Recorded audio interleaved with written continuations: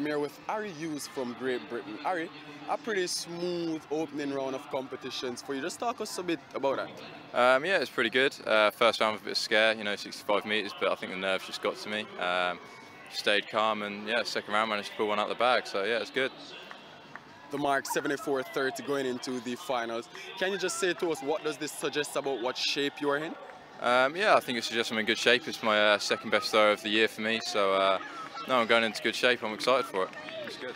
Prior to the finals, can you just tell us what will be your overall aim? Aim obviously will be, first of all, just to make sure that I'm top 8, and then once I'm top 8, then bonus for a medal. So. Any last words to your fans and supporters, Harry? Yeah, just say thank you for your support. It's been great.